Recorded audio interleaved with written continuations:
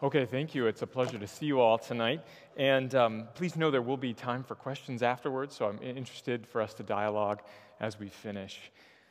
I'm going to be speaking tonight on the missionary preparation and vocation of Henry Martyn. His dates are 1781 to 1812, and I do hope that you got a handout or an outline plus the quotes when you came in. That can serve to orient you as we go along. Since he's mainly known through his journals and letters, there are a lot of quotes that I'll have from there as we go. So, one day, after Henry Martyn had endured a caustic comment from his Muslim language helper, he admitted, quote, "He sometimes cuts me to the very soul." That day, they had completed the translation of Jesus' parables into Urdu, the language of Indian Muslims. And Martyn records, "I asked Munshi, which is the word for language helper there, what he thought would be the success of it. And he said, with dreadful bitterness and contempt, that after the present generation should pass away, a set of fools would perhaps be born, such as the gospel required, who would say, 'This is the word of God,' and would believe that God is man and man God." Cut to the soul, indeed, is what I think. Martyn's helper doubted that anyone from his culture would acknowledge Jesus' words as God's words, or affirm that Jesus Christ is in some way identified with God. So Martyn declares in the same letter, he says, quote, "The cause we undertake is, if possible, more odious and contemptible in the eyes of the people of this country than it was in the primitive times," that is, in apostolic times. Martyn was then 26 years old and serving as a military chaplain in northern India. This exchange displays his tenacious and personal adaptability, by which he sought to make the gospel known in a new culture. Now, 21st century Americans, and especially 21st century American evangelicals, can be excused for not knowing the name of Henry Martyn.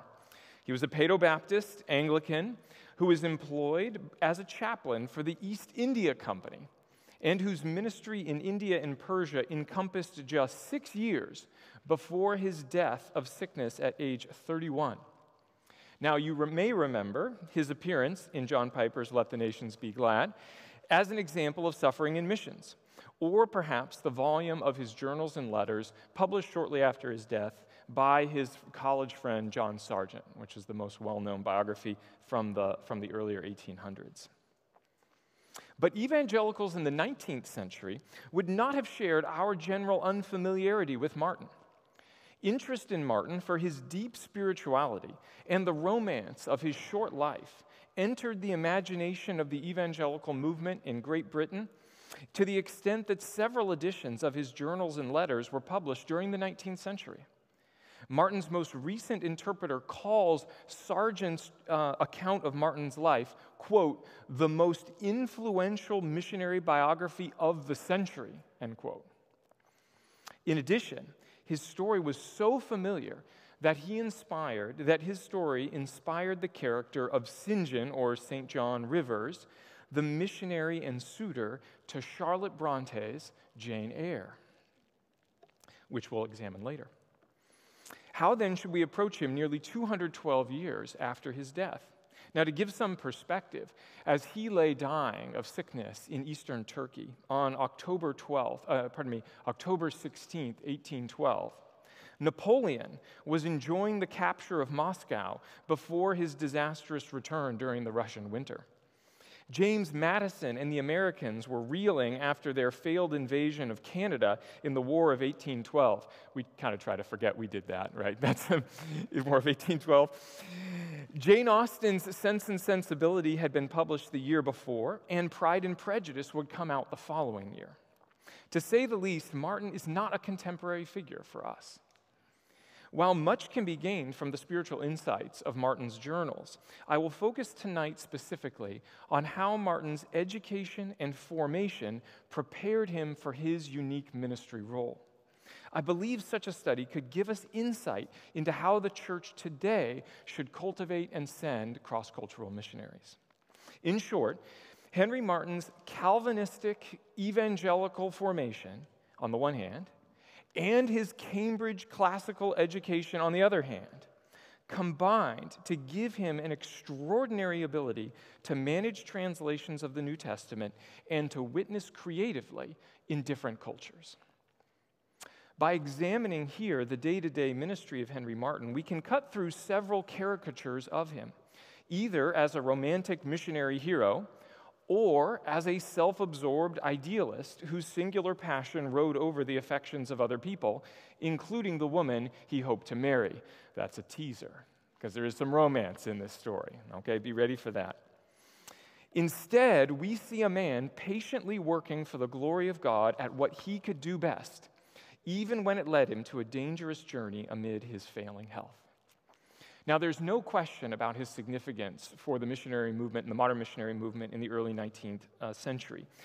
Martyn oversaw and edited the first translation of the New Testament into Urdu, a text which was published shortly after his death and served as the basis for all Urdu Bible translations during the next century. And to today, Urdu is spoken by at least 230 million people today, mostly in Pakistan. Second, in a furious year of work, he completely retranslated the New Testament into Persian after an initial version proved incomprehensible to native speakers. And then finally, although he was restricted in his cross-cultural preaching ministry in India because of governmental restrictions, that is, like English governmental restrictions, not Indian ones, despite being restricted, at least one man who heard him was converted and became the first Muslim background Anglican priest in India. So we will give an overview of Martyn's life and ministry, then examine two misleading portraits of him, one negative and the other a combination of positive ones. And then finally, we'll offer some evidence of Martyn's tenacious flexibility as a recommendation for today. So let's begin with his life and ministry then. His life and ministry. Henry Martyn's life, just like Gaul, can be divided into three parts. Okay. One, his preparation for ministry culminating in his departure for India in 1805, then his ministry in India from 1806 to 1811, and finally his ministry in Persia for a year and a half before his death in 1812. So first, about his education and formation. Henry Martyn was born into a prosperous and hardworking family in southwest England. However, his mother died when he was young, and both he and his two sisters suffered from tuberculosis their entire lives. We forget the seriousness of tuberculosis in our day, but it was considered the leading cause of death in England in the year 1800, the year that Martyn's father died when he was 18 years old. Like David Brainerd, whom Martyn deeply admired, Martyn suspected that his time on this earth would be short. Martyn received the best education available in his town and then qualified to study at St. John's College, Cambridge. He distinguished himself by winning the prize as Chief Wrangler, not a rodeo sport. Okay, not a rodeo sport. Chief Wrangler, which meant, and still means today, the top student in mathematics, at a time when Cambridge was considered at the top school for mathematics. Now, lest we think his skills one-sided, he also won a prize in Latin composition. He was appointed fellow of his college after he graduated and served as examiner for 2 years for upcoming seniors behind him. In addition to examining students in works of philosophy, he also tested them on their knowledge of Xenophon's Anabasis in Greek. His journal often records, as on a day in 1803, quote, "I read Hebrew and then the Greek of the Epistle to the Hebrews." A sort of normal day in ministry training for Henry Martyn. So that was his classical training, a distinct privilege in the early 1800s and a tool that he carried into ministry. In regard to his spiritual life, he began to take seriously the things of God after the death of his father in 1800. He decided to read Scripture and found himself enveloped in the narrative of the book of Acts. Then, as he records for his sister, who was a very pious woman, had been encouraging her brother to pursue the Lord, he wrote her this, quote, "I began to attend more diligently to the words of our Savior in the New Testament and to devour them with delight. When the offers of mercy and forgiveness were made so freely, I supplicated to be made partaker of the covenant of grace with eagerness and hope, and thanks be to the ever-blessed Trinity for not leaving me without comfort." That marks his conversion shortly after his father's death in about 1800. Now, this religious awakening met encouragement through the pastor Charles Simeon, who's about 20 years older than Henry Martyn. Simeon was pastor of Holy Trinity Church in Cambridge and a strong advocate of evangelical Anglicanism. He was a lifelong bachelor and trained up many young men for ministry, including Henry Martyn. He invited undergraduates to his home on Friday nights and taught preaching on Sunday afternoons. He was also one of the founders of the Church Missionary Society, which is the Anglican missionary arm that still exists today. So Martyn's reading list from these days of spiritual formation was focused on the English Puritans and their heirs up to his day. Besides Richard Baxter and Jonathan Edwards, he read contemporaries such as American Samuel Hopkins.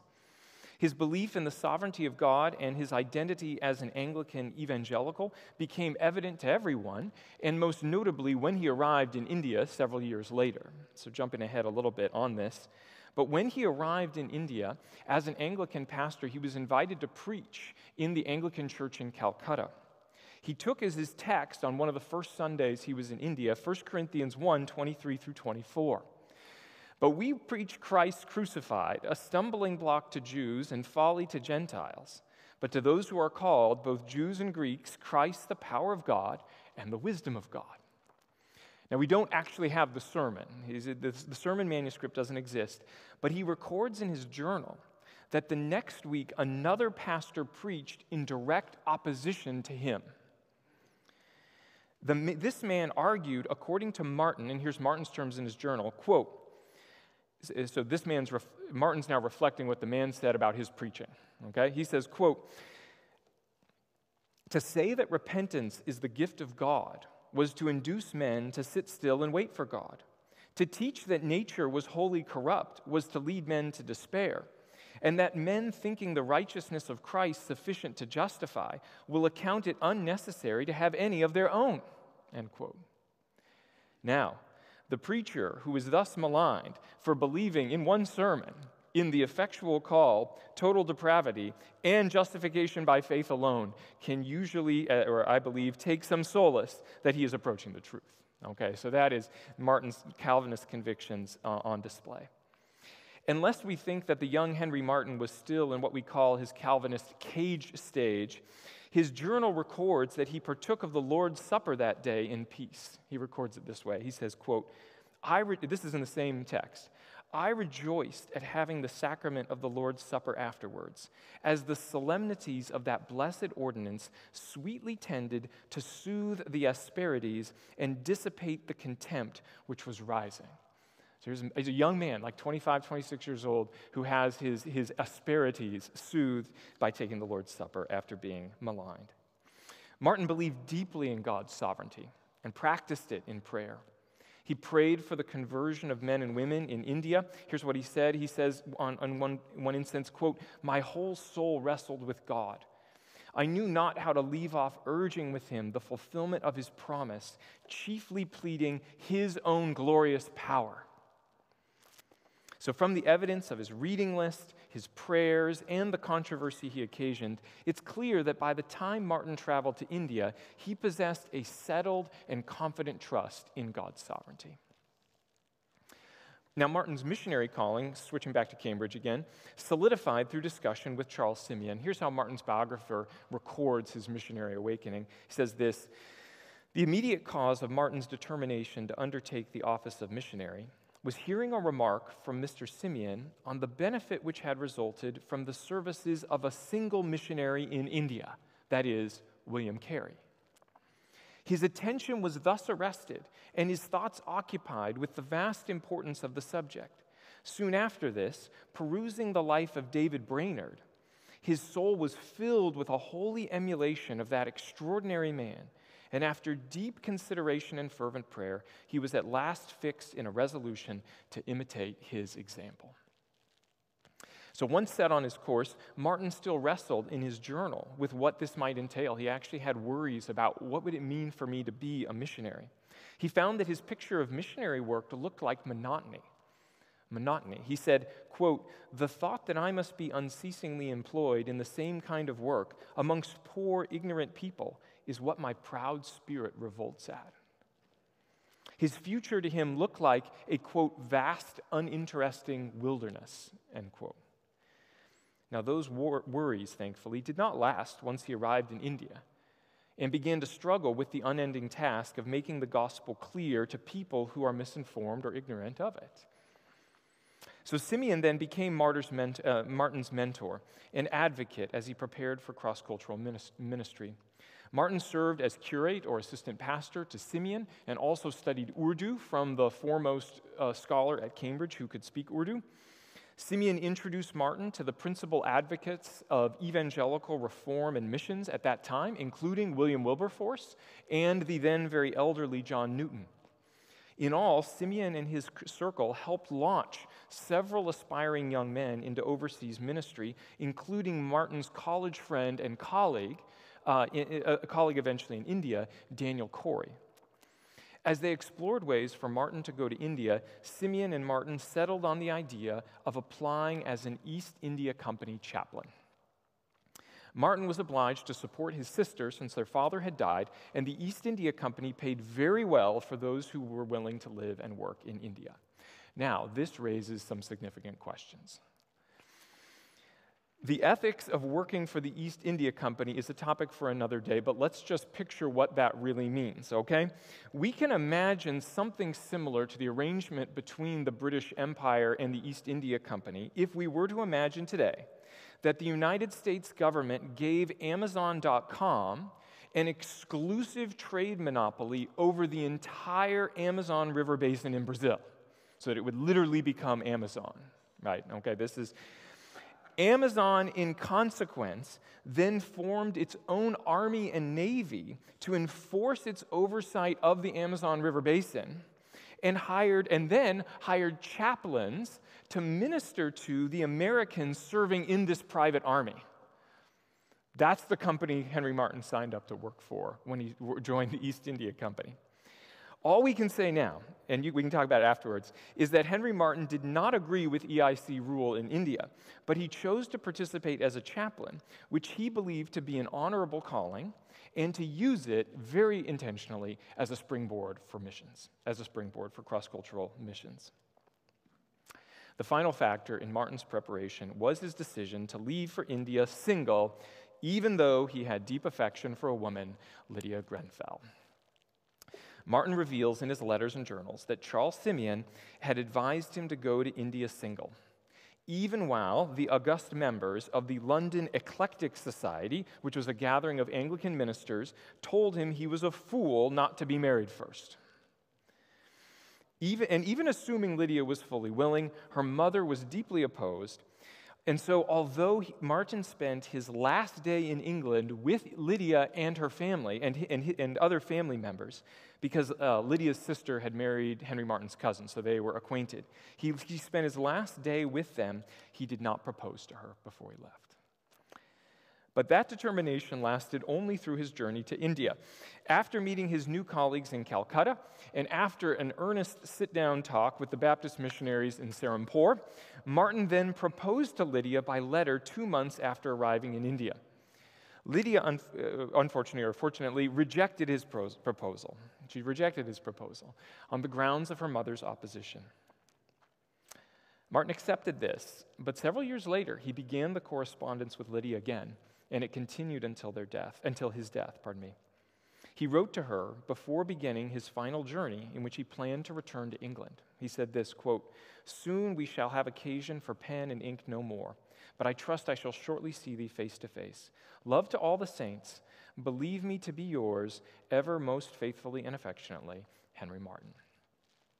So Martyn's preparation then consisted in a high degree of academic success, matched by a spiritual formation among a fervent group of evangelical Anglicans.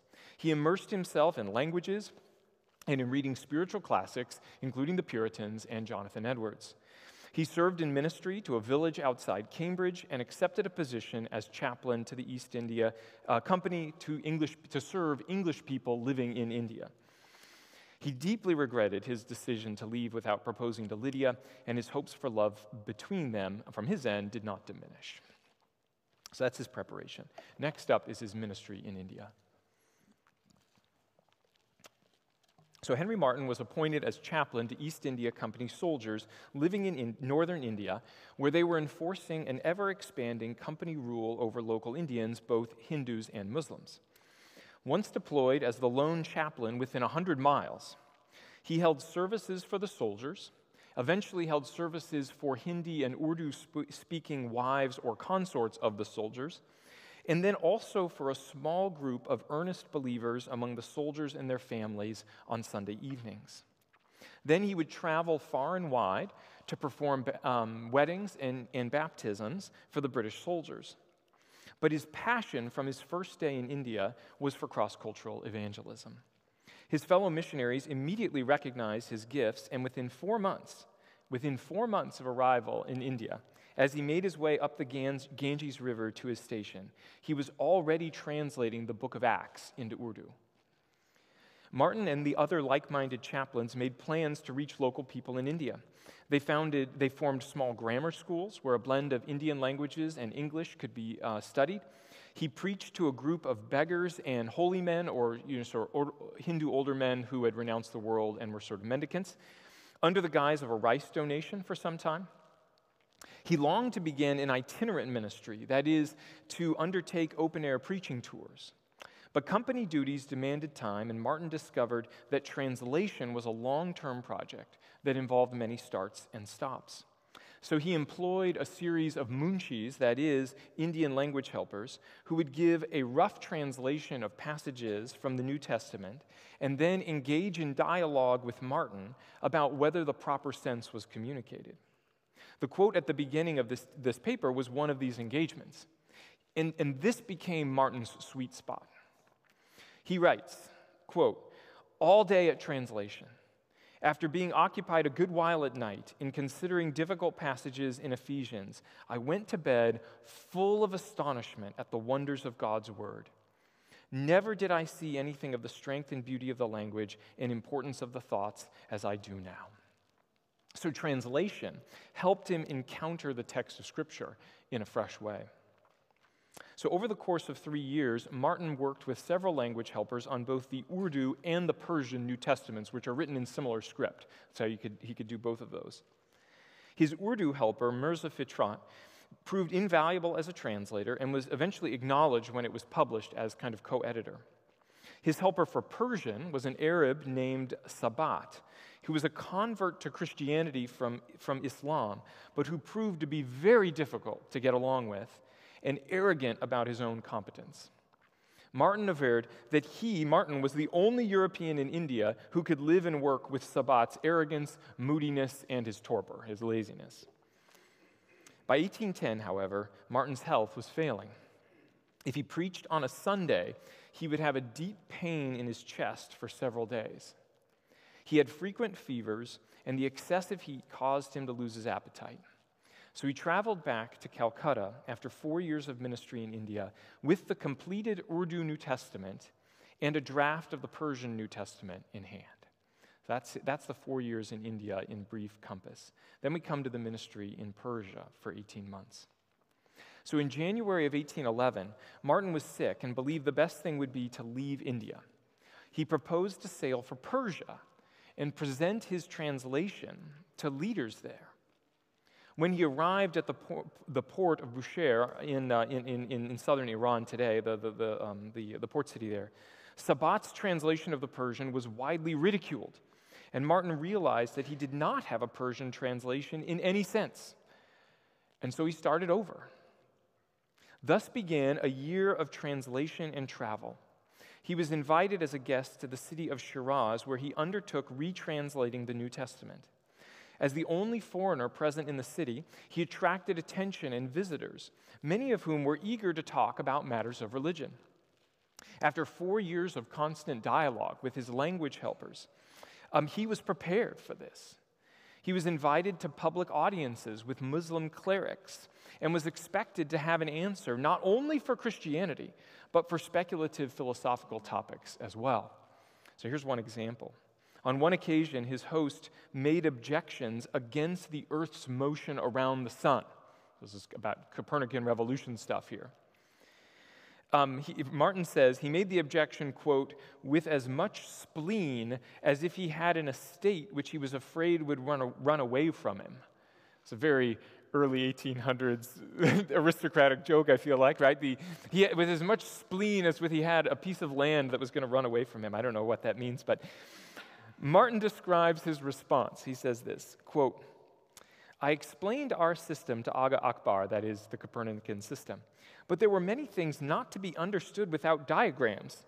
So a scribe in waiting was ordered to produce his implements, and I was obliged to show him first the sections of the cone, okay, conic sections, trigonometry, right? Okay, and how a body revolves revolves in an ellipse round the sun in one focus, etc. He knew nothing of mathematics, as I suspected, so it was soon found useless to proceed, he comprehending nothing, end quote. Now, I imagine many of us would have difficulty proving the Earth's elliptical orbit around the sun if we were asked to do so on stage today. So that is not an appropriate question after the lecture today to me, right? Okay. But apparently Martyn's status as top math student at Cambridge came in handy at this point. Okay, this is the sort of guy he was. Now let me get to some more spiritual interaction he had. These conversations honed his thoughts on Muslim apologetics. So he reports one day that two young men from the college who were, quote, full of zeal and logic, came this morning to try me with hard questions. So after deflecting their speculative questions about the nature of bodies and souls, right, spirit and matter, they asked Martyn why the ministry and miracles of Jesus had more authority than those of Muhammad. So he responded, quote, you will be pleased to observe a difference between your books and ours. Our narrators were eyewitnesses. Yours are not, nor nearly so, end quote. One of the young men returned the next day, but, quote, as soon as he heard the word Father in the translation of the New Testament they were working on, used for God, he laughed and went away, end quote. As is clear from these interactions, Martyn had learned to stay calm amid questioning, not to be drawn in by metaphysical speculation about the nature of bodies and souls. I have another illustration about in particular about the origin of evil, which he deftly avoided. And he had determined his own apologetic route in relation to Islam. He stressed the picture of Jesus that we gain from the Gospels and urged his hearers to evaluate whether these Gospels were making genuine historical claims. So he honed his apologetic task with Islam during these 10 months in Shiraz. When the Persian New Testament was complete in May of 1812, he set off for the capital of Tehran to present it to the Shah, or king, of Iran. After a grueling journey, he was traveling about 32 miles a day on horseback. So I estimated from here to St. Louis in about 25 days on horseback. So that's what he did to get to Tehran. Martyn learned that he could have no audience with the Shah without a letter from the British consul, like the British ambassador, who unfortunately resided in the city of Tabriz, nearly 400 miles further. So he arrived in Tabriz on July 5th of that summer and was immediately taken to bed with weakness and a dangerously high fever. He had been ill-provisioned on this journey, so that he even reports in his journal, quote, we had now eaten nothing for 2 days. My mind was much disordered from headache and giddiness, from which I was seldom free, but my heart, I trust, was with Christ and his saints, end quote. Martyn left the Persian New Testament with the British consul after recovering briefly, he made the decision to head for England on his own. But he was, of course, in northern Iran.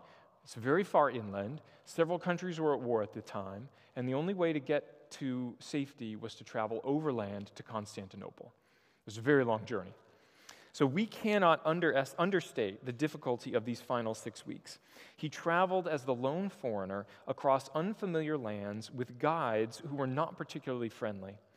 He chose to spend his nights in the stables so that he could be out of reach from the curiosity of people in the villages.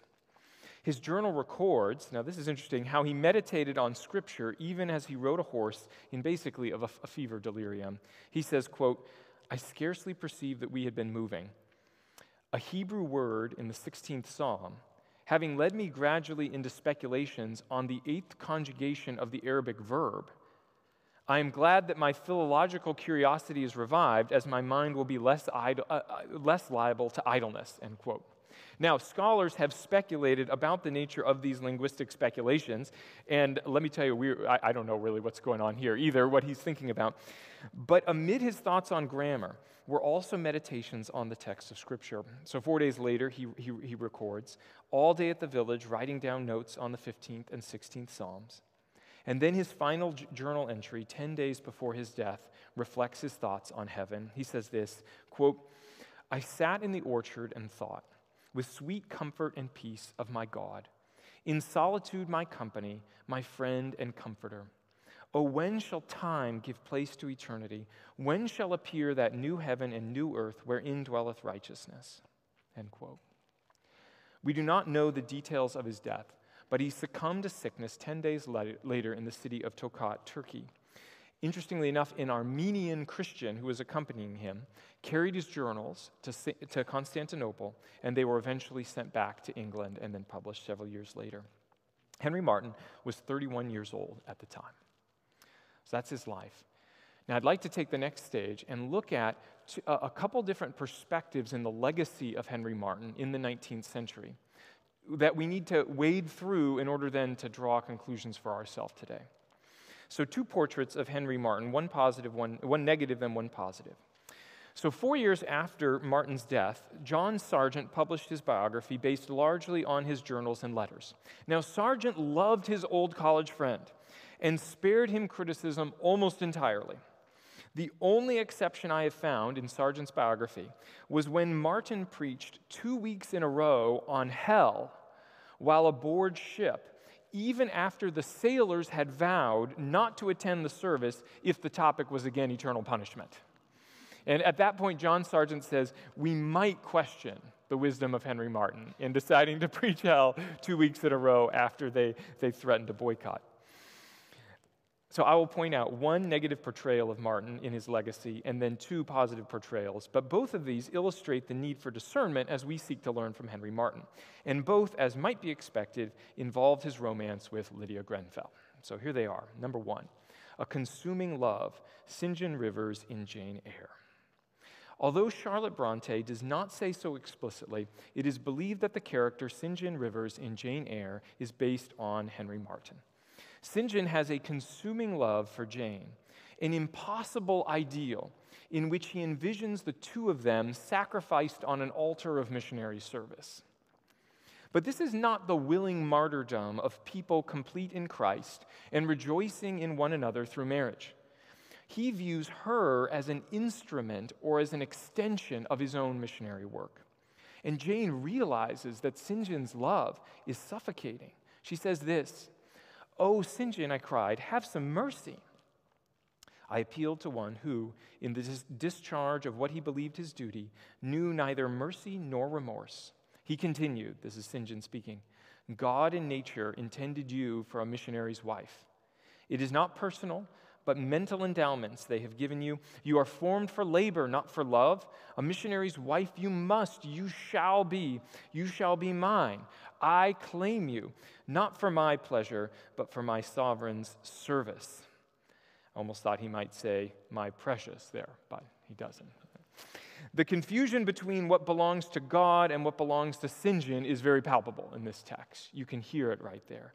And from the following chapter, Jane reflects, she says, "I felt how, if I were his wife, this good man, pure as the deep sunless source, could soon kill me without drawing from my veins a single drop of blood or receiving on his own crystal conscience the faintest stain of crime." Now, to see Henry Martyn's proposal to Lydia as such a consuming love is to misunderstand his and her sense of Christian duty. But his proposal to Lydia does reflect the mutual benefit they would be to each other in ministry. And here's what he wrote in 1806. So this is in his letter proposing to Lydia. He says, quote, "I can only say that if you have a desire of being instrumental in establishing the blessed Redeemer's kingdom among these poor people, and will condescend to do it by supporting the spirits and animating the zeal of a weak messenger of the Lord, who is apt to grow very dispirited and languid, then come, and the Lord be with you." End quote. And then in his private journal, just after sending his proposal, Henry believes marriage will free him from some burdens of society by allowing him the security of a devoted wife and home. Now, this is from his private journal, but here's what he wrote just after he sent the proposal to Lydia. Quote, "The agreeable female society I meet with in India is very dangerous to me by producing a softness of mind and indisposition to solitude and bold exertion. Thou therefore endure hardness as a good soldier of Jesus Christ," 2 Timothy 3:3. "I felt through mercy my danger so near that I determined without hesitation to be as little as possible in the enjoyment of these two pleasing comforts, which are so enervating. What very, very little desire have I for marriage, except when I recollect that Lydia will, I hope, be such a one that I may live as independent as if single." One suspects and hopes that a year of marriage, and perhaps a closer reading of 1 Corinthians 7:33-34, would have taught Martyn that no one should live as independent as if single once they are married. Okay? But the evidence in Martyn's life does not paint him in the self-absorbed way that St. John Rivers desires Jane. Martyn recognized his faults, including the desire for applause and praise. He opens his mind to close friends in his letters. He pursues ministry beyond his comfort zone and obvious strengths, including setting up a grammar school and preaching to mendicants and beggars. He found great encouragement from the small group of devout English men and women who gathered for prayer on Sunday evenings. And despite his protestations, he respected Lydia's decision and never forced the guilt trip on her that St. John Rivers foists on Jane.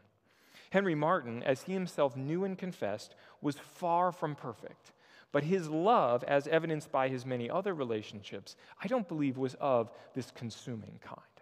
So that's Charlotte Bronte's picture of him.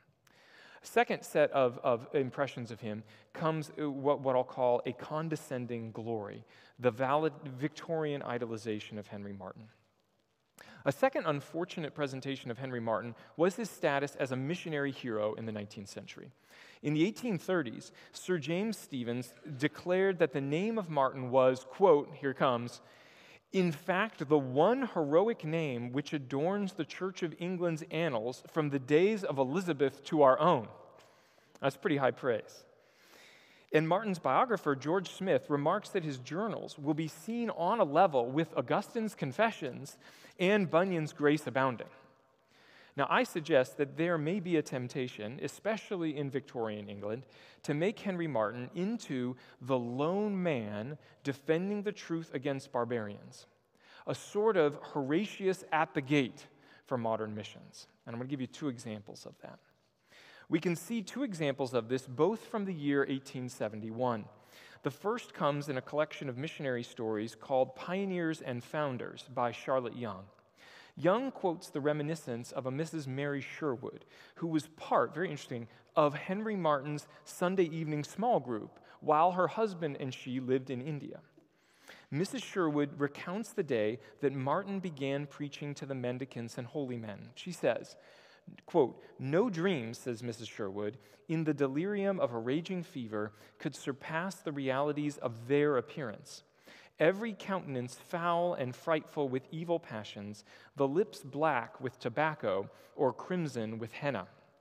And then Charlotte Young, the author, comments, quote, "The assemblage, in contrast with the pure, innocent, pale face and white dress of the preacher who addressed them, must have been like some of Gustave Doré's illustrations." And to make the effect full, she includes a Doré-esque illustration, which you'll see right here. Okay, so here it is. Our Doré-esque illustration. You can see Henry Martyn standing up amid all the sort of Hindu holy men who look rather bedraggled with their knotty hair and falling off clothes and things like that. So An assembly of Hindu holy men or beggars might have looked similar to this in 1809. I don't know for a fact what that would have looked like.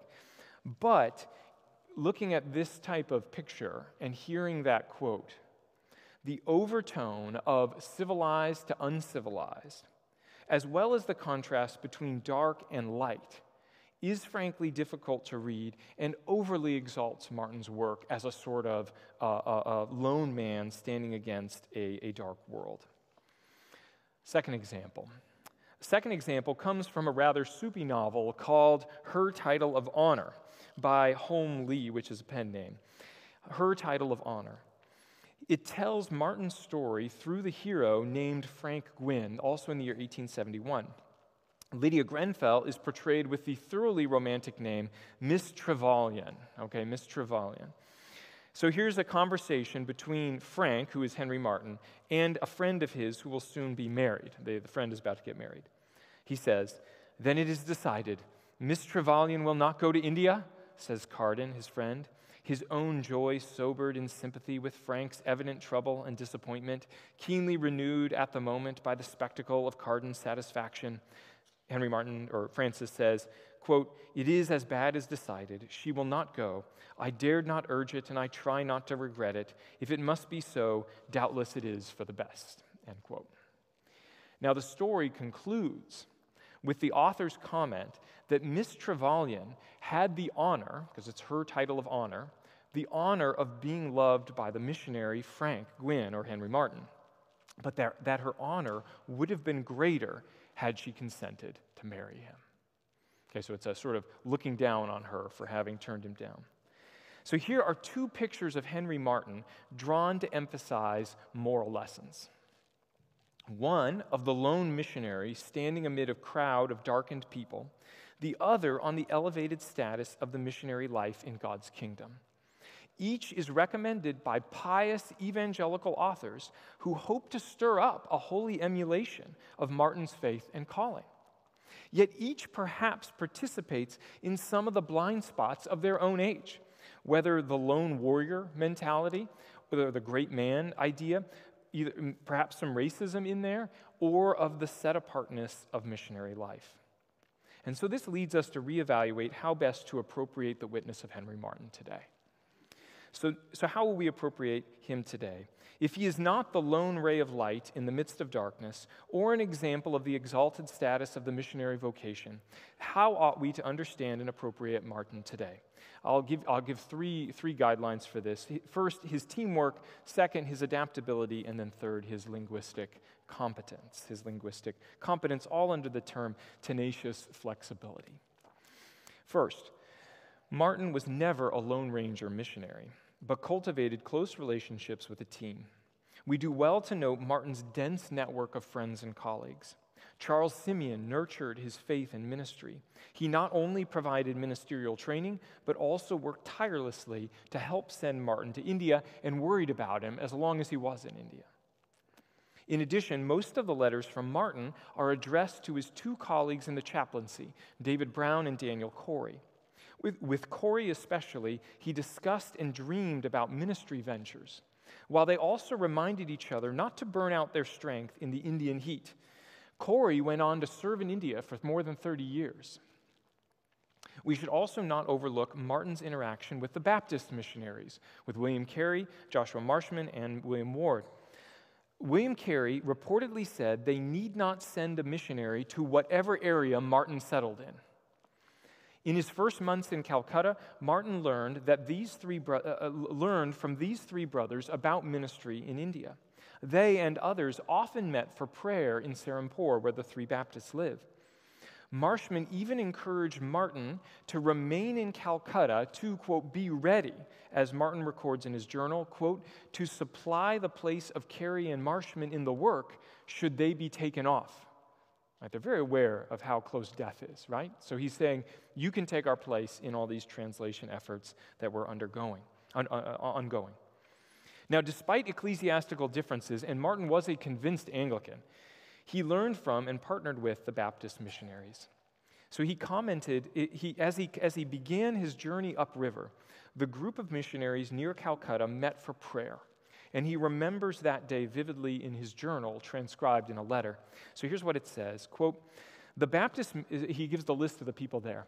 The Baptist missionaries, then Mr. DeGrange, who was another English missionary, some of their wives, Messrs. Brown, Parson, and Corey, who were the East India Company chaplains, and old Captain Wicks, who was an American sea captain, showed up at this prayer meeting, praise the Lord, okay?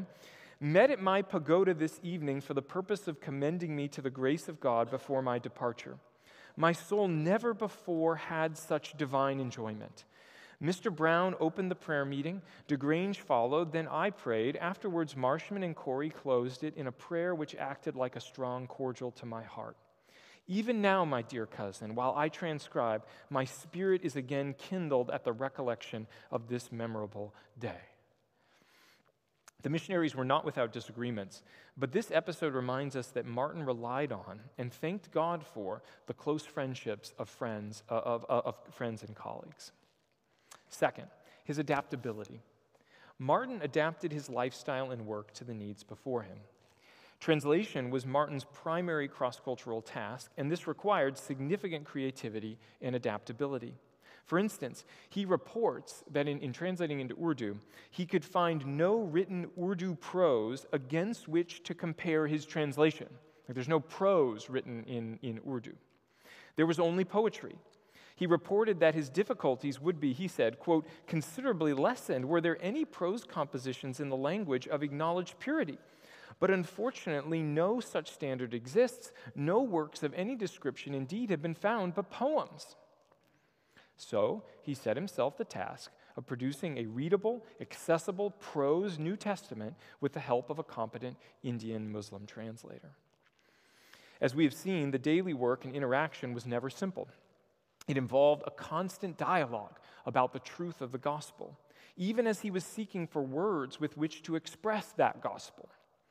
The dialogue with his Indian Muslim helpers was also for Martyn an internal dialogue. He was struck by the profound otherness of his missionary context and sought by any means possible to bring the truth of the gospel to bear upon it. And that was no easy task. To make a new truth understandable in a second language requires a giving of oneself to that task. Historian Kenneth Cragg concludes, quote, in Henry Martyn, translator, the Christian thing was finding itself in words, which, as a diligent linguist, he was translating into character, end quote. The Christian thing was finding itself in words. Now, that's the language of linguistic theory regarding the reality of a thing coming to expression in the words of a speaker and inhabiting, in a sense, the character of that speaker. But it is no different than what the Apostle Paul declares plainly in 1 Thessalonians 2:8 when he says, so, being affectionately desirous of you, we were ready to share with you not only the gospel of God, but also ourselves, because you have become very dear to us. Sharing his own self was a necessary condition of bringing the gospel for the Apostle Paul, and so also here for Henry Martyn. Such ministry opens one up to people who will cut one, quote, to the very soul, as he said earlier in this dialogue, as we've already seen. Whereas the young Henry Martyn worried about the monotony of cross-cultural preaching, the task of translating the message required his full energy and talents. So missiologist Andrew Walls said about translation that it is, quote, both a reflection of the central act on which the Christian faith depends, that is the incarnation, and a concretization of the commission which Christ gave his disciples. Perhaps no other specific activity more clearly represents the mission of the church, end quote. And for us today, while the task of translating the scriptures into new languages continues, the vast majority of people in the world can access a readable copy of the scriptures if they so desire and they have a mobile phone. So what then is left? I think we should view all cross-cultural ministries of evangelism, teaching, instruction, and discipleship as falling within this central act of translation, to bring the Christian gospel to expression so that people understand it. or to perform the drama of redemption in fresh ways that connect with and then subversively fulfill the religious desires of people, is the central act of cross-cultural ministry. Whether in verbal conversation or in written translation, missionaries today need the same adaptability that Martyn possessed in order to address the spiritual needs of the concrete people sitting right across from them. And then third for today, linguistic competence. Linguistic competence. Martyn knew how to study languages. Martyn made no apology for his education, but believed it was a gift to be cultivated and used. He had had early training in the classical languages and studied with the foremost scholar of Hindustani for 6 months before leaving England. His gift for languages was immediately recognized by the Baptists in Serampore, and he was entrusted with the Urdu translation.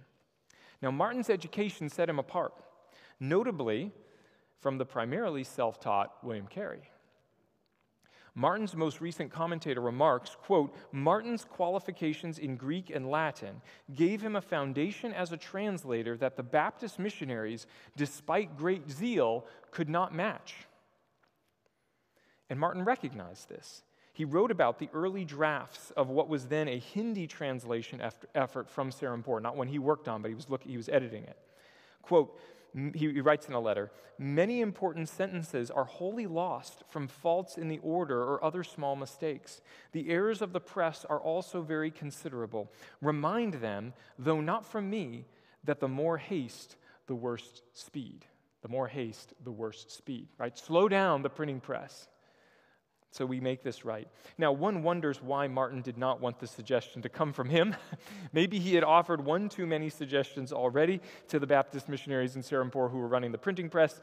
But whatever may be the case, he was determined that Bible translations must reach the widest audience possible.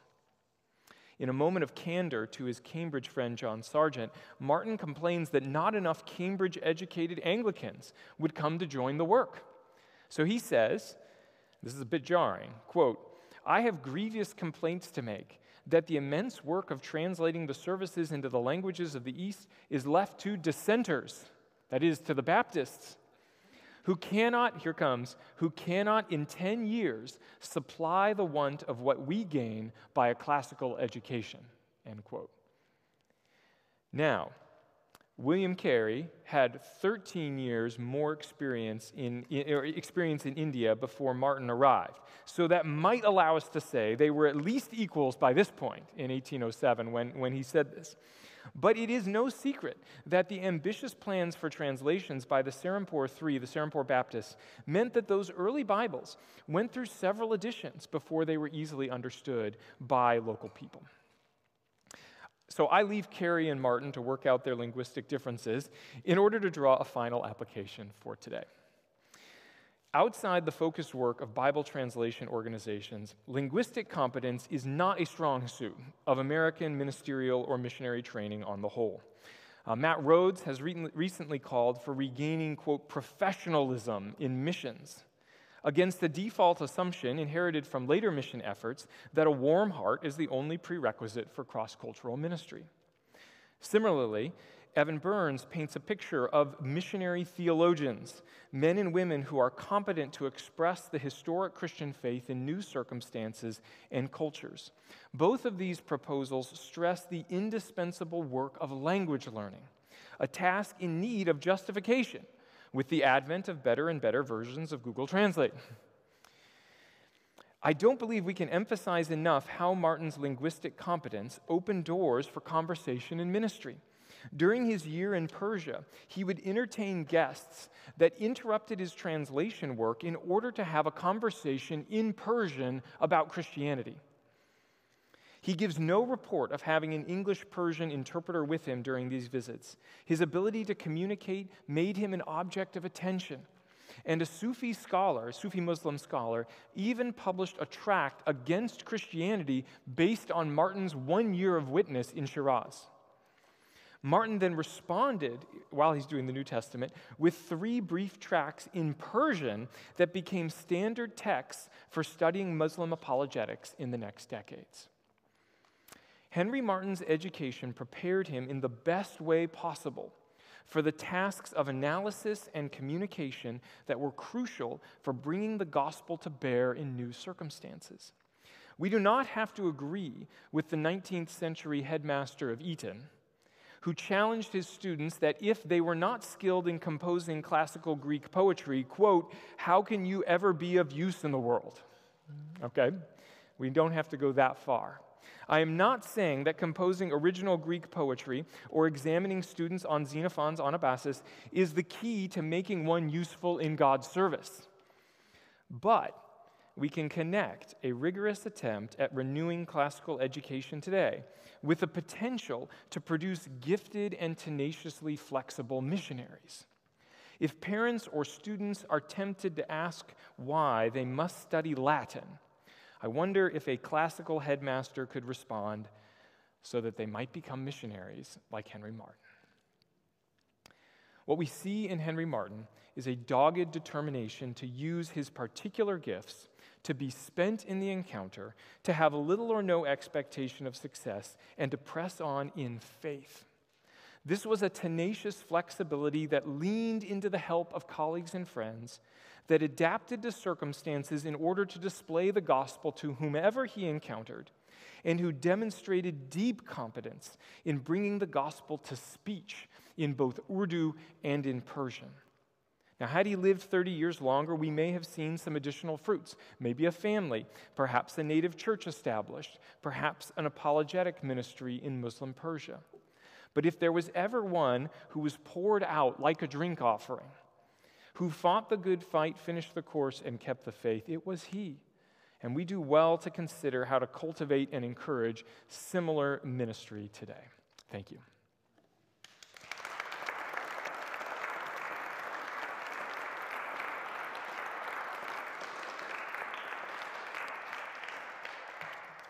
The microphone, yes. Hey, question time. What would be some questions? Content questions are very much acceptable in this. This is a new person for a lot of us. At the end there, you were talking about translation today and whether or not it is maybe strident enough or professional, or I'm not sure exactly how to word it, but you find that lacking. I was thinking as you were speaking of like the efforts of Wycliffe or others like that, maybe you can comment on what you think where we're at these days. Yeah, and I wanted to point out there that what I meant was outside the professional translation agencies, okay, who are very concerned for linguistic quality. High degree of language competency is not the supreme value among a lot of people who go out into cross-cultural ministry. So I'm very much accepting the very linguistic-focused mission organizations that do mainly translation work. But so I'm speaking broadly of cross-cultural missions, and that's the part I'd love to address. And Henry Martyn is such an example. Yeah.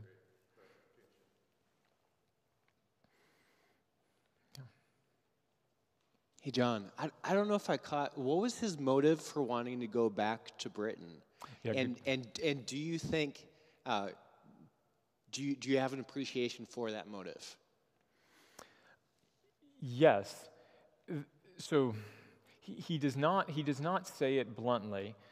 The obvious reason he's traveling is because he is sick, and in that time, right, they have no medical means of helping tuberculosis, and the idea is a change of climate might help, is what they're after.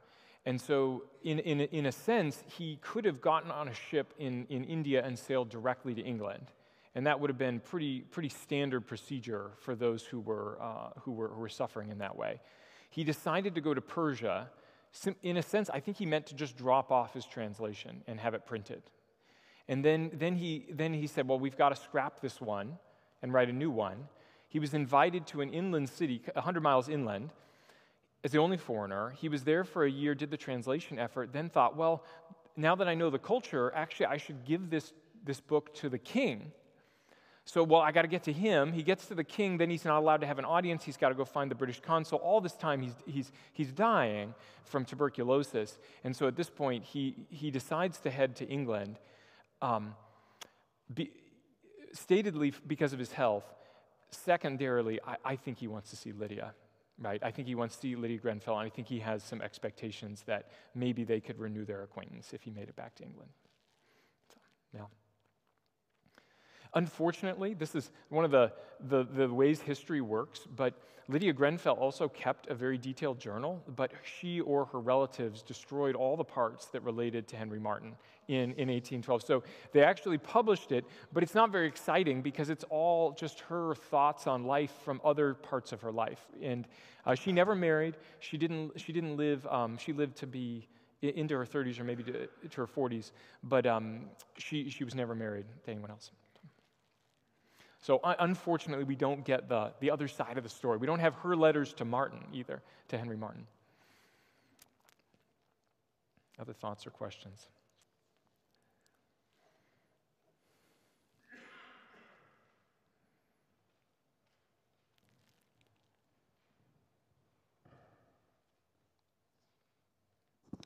You may have referenced it in terms of following all that you've shared with us, so if you did, I apologize, but Bronte's familiarity with him, what was its origin? Mm-hmm. And how does he make it into her writing? Yeah, so there are a couple lines of evidence for this. The first and big one is that the character's name is St. John, which of course is St. John. And Martyn studied at St. John's College, Cambridge, the same college where Bronte's father studied at the same time. So Martyn would have known Bronte's father. The other thing is that Sargent's biography of him was published 4 years after his death, and again, maybe 15 years before Charlotte Bronte wrote Jane Eyre. So it was widely known by the time she was writing. So those are the factors that lead people to say this is an intentional connection. And people even as I've found, even in the late 1800s, people will reference the connection between St. John Rivers and Henry Martyn. But again, she never wrote anything about it. Question would be related to his service in the East India Company. Mm-hmm. So he's there for the purpose largely of ministering to Englishmen who are serving in the East India Company. He obviously engaged in some ministry beyond that. To what degree was that a matter of tension either to the East India Company or to the indigenous people to which he was ministering? Yes, that's an excellent question. So to what extent was it a tension? He, as long as he was fulfilling his Sunday duties and was available for weddings and baptisms, it seemed that the East India Company was not actively inhibiting his work with local people. In fact, he states that he has a great deal more freedom than do a lot of the other missionaries. So again, it's crazy to think about this, but the main hindrance to missionary ministry in India in these years was the East India Company.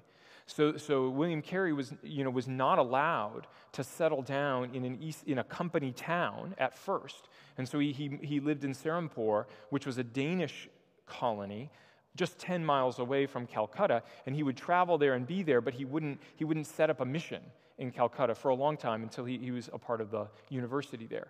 So the East India Company believed that the missionaries would create social problems by stirring up opposition in the among local Indian people, and so in general they looked down on it. But Martyn, in a sense, had a free pass as a missionary, as a chaplain, so he could go anywhere along the India Company's areas where that they controlled, and nobody was watching out to figure out what he was doing. Yeah, so that gave him freedom. By the way, let me give you a quote on working for the East India Company, because I know there's an ethical thing here. So here's how he talks about it. This is actually on his journey over to India. In his journal, he says this, quote, "I know not how to decide. Thoughts occur to me. A man," and here's the analogy he comes up with for working for the East India Company. "A man who has unjustly got possession of an estate hires me as a minister to preach to his servants and pays me a salary. The money wherewith he pays me comes unjustly to him, but justly to me. The company are the acknowledged proprietors of the country and the ruling power," he says. Then he continues and says he would need to think of the same situation. For instance, if he was invited to be chaplain in France at the time, when Napoleon, in his mind, is no legitimate emperor. Okay? Or what if a company of Muslim princes were in possession of the land and they invited him to be chaplain? And so he decides, I can serve as chaplain even though I don't agree with the ruling government. So that's how he works through it himself. Yeah.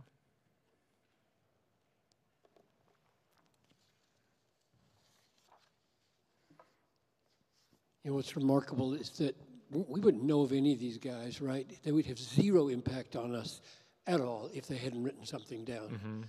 Or, no, I think it's and others have written down about them. So you got Brainerd's journals and you got Edwards taking it. So the question seems to be, since they function as such amazing forces of inspiration, I mean, how many missionaries are on the field because of biography or autobiography? Should we encourage young people to keep journals? That would be one way to ask the question. Then I had a follow-up, but go with that one. Mm-hmm. Yeah, on the one thing I appreciate about Martyn's journal is he's very clear that it is an introspective journal asking, sort of giving himself an account before God. So a lot of it is very much, here's my sin, like this is what I'm repenting of today, and these sorts of things. When he gets into ministry, he does record more of, here's what I did each day. But I did really appreciate, especially his first 4 years of keeping the journal. It's very introspective. It's very concerned with my own spiritual growth. And so, yeah, absolutely, there's a call here to think through if it's worth recording our own spiritual life and growth in similar ways. The other source we have for Martyn that I think is helpful is that he did write a lot of letters. And I wish we could write letters like that today, but we don't. And I don't know what it would take to restore that given the ease of electronic communication. But his letters are the other source we have for most of these thoughts. Yeah, you want to follow up?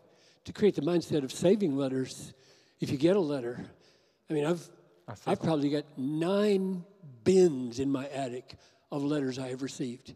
I don't throw anything away, just because I think somebody might want to know what somebody thinks someday. I bet they will. Here's the second question. We are so cautious about being hero worshipers. Mm-hmm. We love anti-heroes. And I just wonder if the pendulum might swing in the wrong direction, because God has used some whitewashed heroes. Mm-hmm. And so thoughts about worrying too much about exposing warts, which we all have. Maybe that's enough. That's a great question. And it's basically the topic of our missionary biography class, is how do we actually tell stories of missionaries when there is a push toward, and a godly push toward hagiography, toward just giving, show the work of God in this without any stains or blemishes. And our culture pushes us hard in the other direction. No, tear down your heroes and show them on sort of equal footing with yourself. And so, at least in this one with Henry Martyn, the two I wanted to point out to us, the danger I felt is that it is a moralizing from this figure, rather than seeing him as a whole person and his involvement in redemptive history, his involvement in God's work. Instead, it picks out parts of who he is or what he did and moralizes on that in ways that come across as ultimately, moralizing or legalistic. So those are the danger I still want to be aware of, even when seeking to make much of somebody like this. Do you think Henry and Lydia would have ended up well together? Yeah, that's a good question, yeah. What would have happened? I think that if he had been in England or remained in England, there would have been no objections from her family, and they most likely would have gotten married. I think that seems to be the way things would have gone. I read that quote for us from his journal about how he thought about Lydia, and I do think he probably would have had to learn some things in his marriage, right?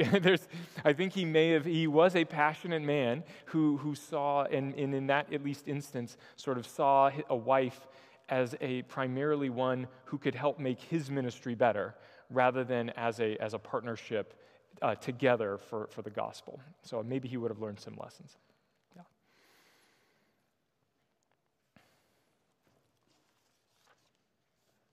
Any others? What others? Thank you, Dr. Hoglund. That was awesome. Just curious if his classical education affected all the way in which he did apologetics, specifically talking about these philosophical questions, other kind of expansive nature questions. Do you see any transcending that he did? You mentioned his 3 texts, treatises, Being, Principles, for later Muslim apologetics. How do you see that in connection to his classical education? Is there any relation there? Is it different than what the Baptists were doing without? Not that Baptists aren't classical and amazing.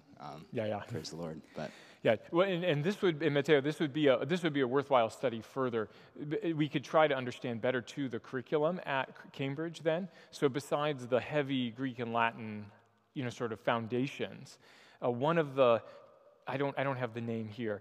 The philosophy textbook he examined in was not, say, the Summa Theologica, right? It was a contemporary philosophical apologetic book from the late 1700s. And so it would be interesting to probe what were the kind of currents of apologetic thought that he would have learned from in Cambridge. So I'm not sure about that. In regard to what he actually did in Persia, the tracks he did are very much on the line of questioning the authority of the Quran versus the Bible. So they would be along lines that would be pretty familiar to us, but in a sense for some of the first time, right? Addressing this by saying, in a sense, to Muslim scholars, you're not taking the historicity of your own book seriously. And we are, and we can show that there's at least a greater probability to trust what's going on here than what's going on in your text, and as a way to at least answer the objections that he's hearing from Muslim people there. So great question, though, about it'd be fun to explore more what the curriculum at Cambridge would have looked like in 1800 to 1803. Yep. Thanks. Yeah, any others before we're done? Yeah, go for it. I'm going to try to fill out an application and see if I can audit your missions biography class. Yeah, it's a little late, but I was going to say, should I get turned down? I was going to say, could you tell us maybe 1 or 2 biographies you'd recommend some of us to check out, and perhaps 1 or 2 of the more well-known ones, and then maybe more like 1 or 2 of the Henry Martyns, maybe people we're not aware of we wouldn't think to read. Mm-hmm. Yeah, that's a great question. I don't claim to be an expert on all the missionary biographies that are out there. The lists are pretty solid. And again, what we're doing in the class is not necessarily representative of the best ever, because also we're reading to be different sorts of characters who would be interesting in different ways. So the ones we're reading for this class, the 4 main ones, and then some secondary texts, are Henry Martyn. Then we read a number of different things from Hudson Taylor. So Hudson Taylor has a really easy, in retrospect, autobiography, and then there are a number of later biographies of him. Then we're reading Elizabeth Elliot's version of Amy Carmichael called A Chance to Die, and then Shadow of the Almighty by Elizabeth Elliot about Jim Elliot. So those are the 4 we're looking at for that particular class. One interesting person that's come up in the class that I enjoyed looking at was the account of Raymond Lull, who's a medieval scholar who lived on the Mediterranean and dreamed his whole life, in a sense, of doing Muslim evangelism. He learned Arabic, and in the midst of all sorts of other philosophical debates and books he was writing, he decided, I'm going to do evangelism on the southern coast of the Mediterranean. And he went, and he was kicked out twice, maybe 3 times, spent a long time in Europe, and then when he was in his 80s, he decided to go back and preach, and was killed. And that was the end of his life. So this life spent in a very unique form of attempting to do Muslim evangelism. So that's one we looked at through a medieval text, his own sort of recollections about that. So, yep, thanks. Okay. Let's thank John Hoglund for tonight's lecture. Thanks.